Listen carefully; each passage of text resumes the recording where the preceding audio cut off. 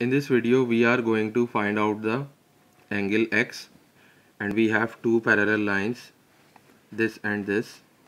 So first of all we can draw a line passing through this point and parallel to these lines. So this line and this line are parallel lines and they are cut by a transversal. So this angle and this angle are alternate angle and they are equal.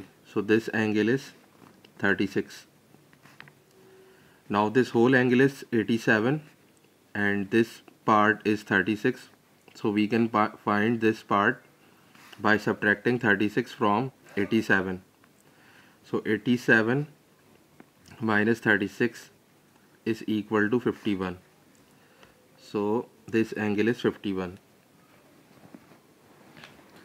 Now we can draw a line parallel to this line passing from this point, and we can see that these two lines are cut by a transversal. So this angle and this angle are alternate angle and they are equal. So this angle is 51.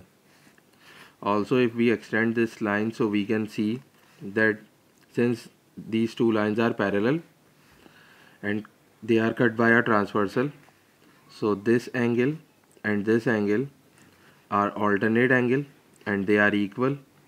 So this angle is 42 and this angle is 51. So this whole angle is the sum of 42 and 51. So X is equal to 42 plus 51. So the value of X is 93.